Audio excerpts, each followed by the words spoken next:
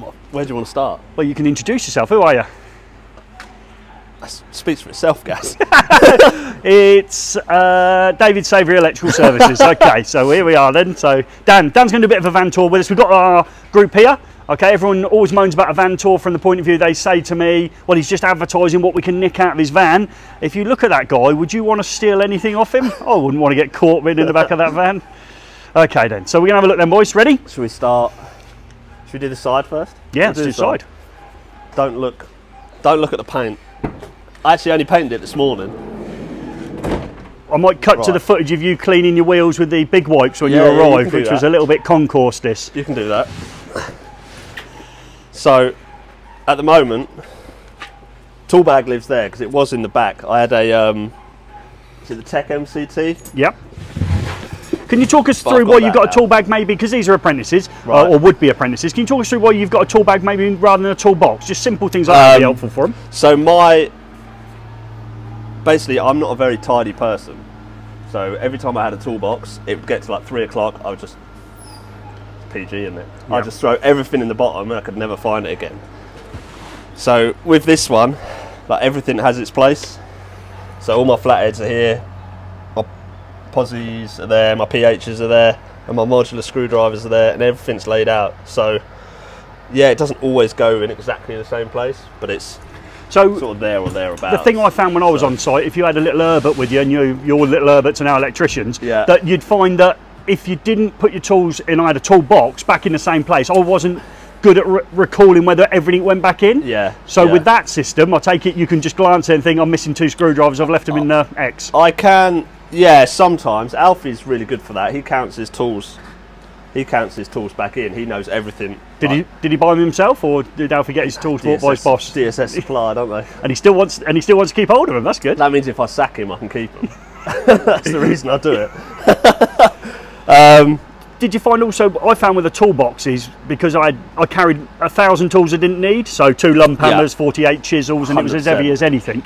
That's what this drawer is for. If you can pull it out, that is immensely stiff. So this is just other stuff I don't use every day. So like, that was always in my tool bag, but I never used it. Yeah, exactly. So I'd change a light fitting for somebody and bring a lump hammer in. Yeah, clamp meter, like drill bits, conduit springs, which you never use. Oh, your hot chocolate's inside. Yes, Dan's buying us all drinks, folks. Yeah, give Dan a cheer. There we go, so level 3s have arrived. How we doing, boys? Yeah, so that's that drawer, and then the back of it is just, it's just random stuff that I just don't want in my tool bag that I'm not going to use every day. If you slide that drawer back in, Carl, do you want to just go in and pull that out for us? Pull that drawer out. Oh no, that's an easy one. Is it an easy one? Okay, give him a difficult one. There's a difficult one at the back. We'll give him a difficult one in a minute, yeah. Okay. I'm a bit worried because I've taken the runners off the back. So these 2 are actually on runners. Yep.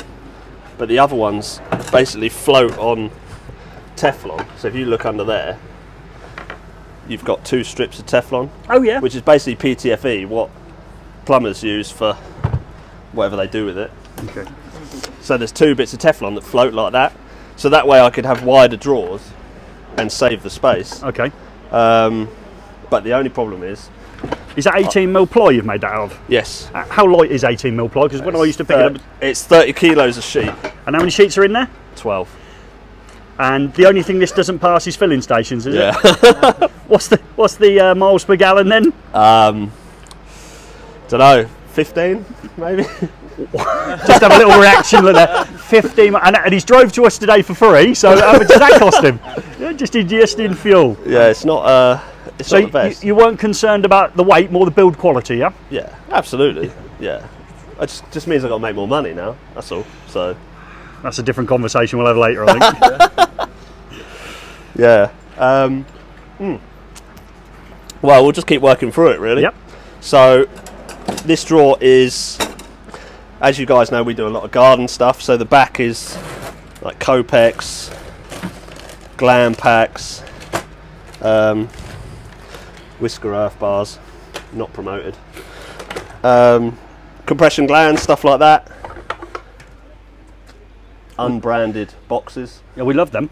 Yeah, we don't get sniffed. They don't sponsor me, so I'm not saying anything. Just show the students those sort of things, because we don't get to see these very often. So just explain what's going on there with the cable entry points, etc. So basically, these are designed because I should talk to you about regs, cable restraint and things like that. Yeah. So back in my day, I don't know if I've still got any. Back in the old days, you'd have a junction box like that. Yes. A little three-way junction box. And we've fitted them at this college, little brown junction boxes. Yeah. I've got plenty of them in my house. So have I. And then, yeah, so I keep those for sort of lighting circuit stuff like that when we do bathrooms. And so let's imagine you're changing a fancy light fitting and remembering on camera, yes. And you've got only now 3 connections, switching line, neutral and CPC. Would you be poking one of those up fully maintenance-free connector block up into the ceiling, or are you putting maintenance-free connectors in? Maybe we're editing this bit. Maybe we're editing this bit. Okay. Yeah. It's just that I keep pulling them down still and finding it's just a ton of connector blocks still. Yeah, 100%. The amount of ones that I still find ones with like people have twisted it together and put a bit of hose pipe over the end. All right. And just taped it. It's the future, isn't it? Yeah. It was Alfie.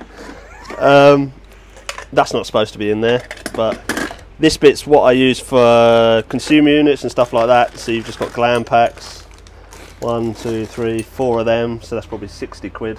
Just sat there doing nothing. Right. Grommet strip, all of that. Boxes for gardens, and then this is like just the first fix end really. So just get up metal boxes, doubles and singles, and plasterboard boxes. You ain't got an architrave fast to fix box, have you? No. Okay. It's too much to ask. And then the top one is just second fix stuff. So, you got a brand you prefer? Hager is my preferred accessory, but at the moment we're doing a site with 60 or 70 houses. Can you explain to students what that's all about? Because they won't have seen one of those before. They'll think it's a foreign socket. This one? Yeah, please. It's a 5 amp. Is it a 5 amp or is it 2 amp? 5 amp socket. So the idea with these is you run like a traditional lighting circuit. So from your switch, you'd have these located at low level, and you just plug lamps in. So you can have like table lamps and stuff like that operated by the switch at the door. See, I used to do, as I was backing out of the industry, we used to fit them all the time. So main bathroom, then we weren't certainly fit them in bathrooms. Main bedroom, yes, we'd have the normal switch for the main light, and then the second switch would turn on like effectively the table lamps on the side of the bed. Yeah. Now, yeah, that's and great. People use them in like living rooms and stuff like that. And they still have a switch just to turn on that socket? Yeah, just turn on that socket, yeah. Okay. What I found also, I couldn't get a socket to the back of my telly, so I ran it off the lighting circuit because I had to feed it a switch, which is in the kitchen, and then I put a 5 amp socket on it and obviously changed the plug. Change the plug on the TV. Yeah, so I've got a TV on my lighting circuit because my sockets at home tripped and my wife rang me and she said, they can't have all tripped off because the TV in the kitchen still works. I was like, that's on the lights, love. Good wiring, good wiring. So this is normally pretty fully stacked, but at the moment it's pretty empty because I'm just an office boy at the moment. You are? Gaz likes to keep telling me. 2 days a week, isn't it? 2 days a week work. That's all I have to do nowadays. So it's normally... Is that BG, that one? That is BG, yeah. Okay. Bit of everything then. Yeah. Well, yeah, like I say, we've got that huge site where they've used all BG stuff, so this is basically stuff that's left over, or that I've over-ordered. Okay. So, yeah, just sockets, spurs, fan isolators, and then we built the bit in the middle for sleeving, because it's something that when you cut it, like I do, 100 different times. So, yeah, you're not rolling it off, cutting what you need, you just cut it wherever you can? I just cut it wherever I can. We'd have got on brilliantly on site, because he do that all the time. I imagine Joe, is Joe about? I imagine Joe was the sort of person that would have cut it perfectly in the right position. He'd be having kittens if he saw that. This is the fun drawer. Got him. Here he goes. Don't pull it Come on, too muscles. hard, if it comes all the way out. Is that light? Keep going. Keep going, keep going, keep going, keep going, keep going. Keep going. Keep going. That'll do. So what we haven't done, we did a bit of a video on this the other day. So as you can see, the whole thing drops because we're trying to find something that will go on the back to counterbalance it. Right. Because they don't make... So these ones are on runners. They're all right for stuff like that. But when you're trying to pull 50, 60 kilos of cable, this is empty at the moment, but they don't do runners big enough. And the only ones they do go up to 40 kilos, and they're about 220 quid for a set of runners.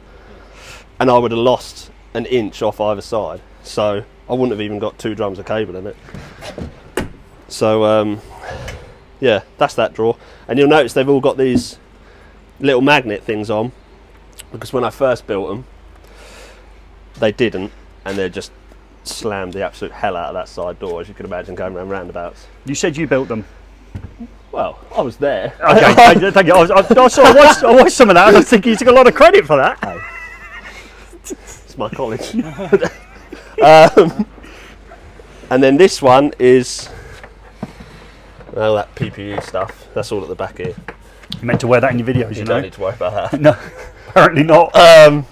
Yeah, then in here you just got drill bits and pieces like that. Do you use your, is it condom. DADE? D-A-D-E, is it? Do you swear by them? Daddy, innit? The Daddy. Do you use it much? No. No? No. Okay. I think they're quite clever. I do. Well, perhaps it's because I don't fit many. Is What, it the lack of seam you don't like? Basically. Yeah, okay. And that's it. And then the front is just decorator's cork. Just explain why you'd like have that. decorator's cork in there for the lads. So if you're, I use it when I sort of cut in sockets to plasterboard walls and stuff like that. Finish, you just, if you chip plaster and stuff like that, it just gives it a nicer finish. Down the side of trunking, stuff like that. Right, and you go with decorator's cork rather than silicon. Yeah. Yeah, because you can never get silicon off your tools. Right, it's all about you, is it? Yeah, you know, like, so imagine this, but in silicon form. That's what I look like. Like, mate, it goes everywhere. Joe's returned now, so I'll just ask Joe. I was very much like Dan. Wherever the green sleeving was, I'd cut the bit out I need, regardless of where it was within the actual spiral mess. You know, you just had a stroke. And what would you do? Would you cut it off the end every time? Would you find the end? Yeah. Yeah. You and Alfie would get on Is there well. another way of doing it? You just hack into the middle of the... Wherever it was, just bite into it. Come round then, boys. Absolutely. Right. I did sort of clean it. Sort of. It's immaculate. Like I said, concourse. It's quite. It's a bit dirty. So this is new. I don't know if any. You might have seen it on a video. Got him. Wait, just explain. So I bought this because I basically painted my ply lining about 3 different times. Yes. And I could never get it to go back to what I wanted it to. So rather than buying more ply, I found these on like a camper van website. All right. So so you cut the new door cards into match. cut the new door cards into match, and then, but I don't have anything to put in it. Right. So at the moment, it's just got walkie-talkies. How are you finding your ferret? Well, what?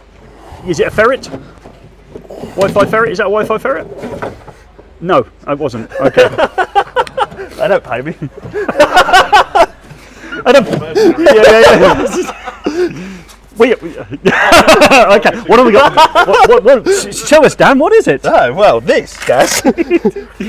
Ooh. Explain what you use that for. Nothing.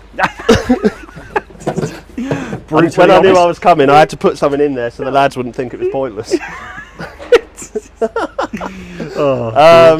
The back here, this has actually been. Do you know what? It's probably my favourite van I've ever had in terms of setup. I can't think why. Could you, lads? It's everything. Well, like I said, with my tool bag, I used to just get everything out. And my old van, it would just be stacked up here. I'd have like old storage heaters in there, all my tools thrown over the top, just crap everywhere. So this way, everything's nice and accessible. Like table for one day I go out on a job, get it out, put my screwdriver on it. Was that a picnic table? Cash. Is it?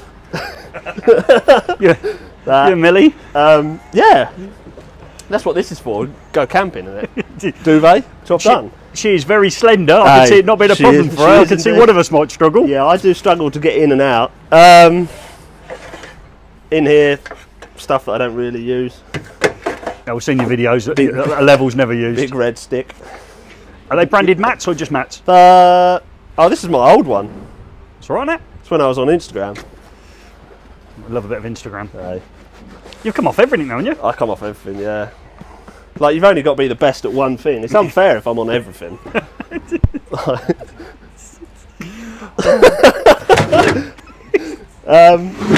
Steps in there. Who's seen this thing? This is a monster. This is probably my favourite tool ever. Is it for drilling for oil? This is like the sun. This thing. So this cost me Well, it's probably a month's money when I was an apprentice. You bought that as an apprentice? No. Oh, right, I can say. It couldn't have been out that long. You done one of them short courses, are you, Dad? And you're going to tell us in a minute? Oh, look, battery's dead. Oh, no, just about. But yeah, that's incredible. We'll have to try and get it out. Well, if I'm still here later, we'll get it out in the dark. Well, hopefully, well, my evening students want to see you. I don't come until 10. That's cool. That's a good bit of kit. Length of battery, how long does it take to charge?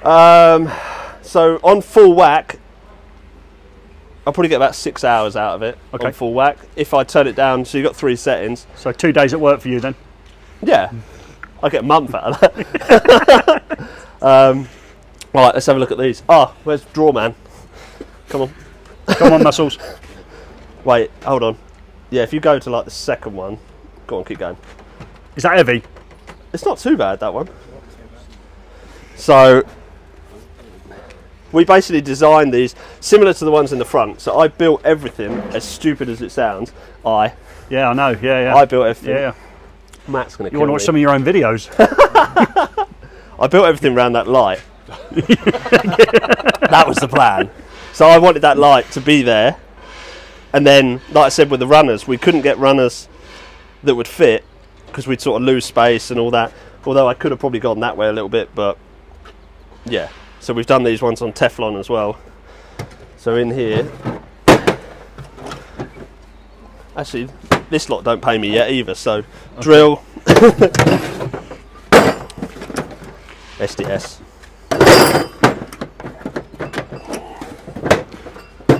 So, what, mains power drills? Sorry? Mains power drills? They're all battery. Right, okay. So I've just got my, so yeah, mains SDS, then impact, and drill in there. I can't see what make that is from here. I haven't got glasses on. Who is it? Milwaukee. Milwaukee. Milwaukee. That's their shout out done. We like a red brand though, don't we? We like a red brand. Fixed tray. Basically what I used to have was heaps of like the old Stanley boxes. Yep. And everything sort of split up into that. But I had so many different sizes, so many different shapes, and nothing would work. So I ended up scrapping the whole lot and just going with these. Now,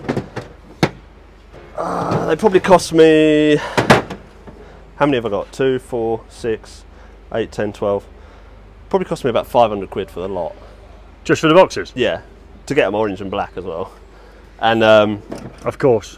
Why not? David Savoury colours. Are you not David Savoury? Oh no, I'm sober. PG. That's still PG. And then in this one, so I've got grinder. Yeah. Battery's still in it. Multi-tool. Talk us through multi-tool then, just for the lads. Multi-tool, basically it's the tool to get you out of the proverbial. So this is like you can do absolutely anything with it. If you've got to try and get into an angle or something like that, you can basically cut anything anywhere with this thing.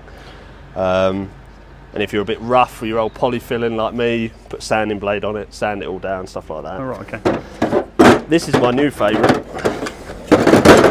Little recip saw. I use it for taking up floorboards, stuff like that. See that. Yeah, nobody will ever do it for me. But little mini masterclasses like how to take up a floorboard would help the apprentice world no end. Yeah. Yeah. So these like who are working towards getting an apprenticeship. Obviously, I'll call them apprentices still because they will be one day.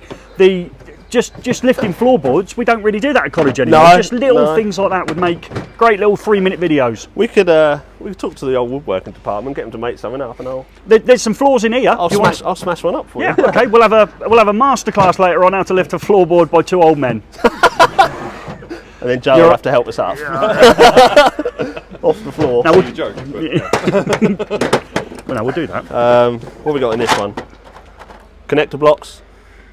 Made by no company to Made mention. by no company who don't pay me any money. Okay. And then just other crimps, and that's basically like the connections box sort of thing. Okay. And then fuses because they didn't have a home. Okay. And then my woodworking one, which is right at the bottom at the back.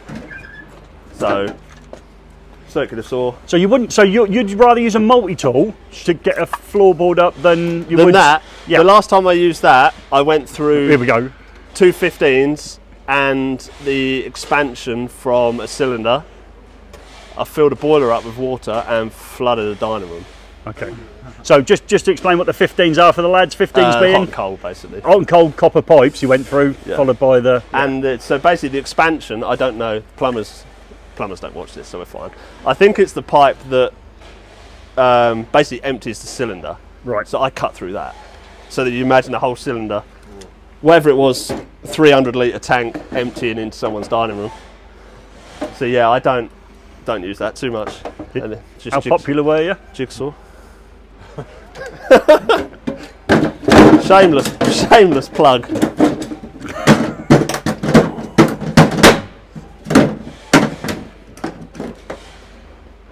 Don't film that bit.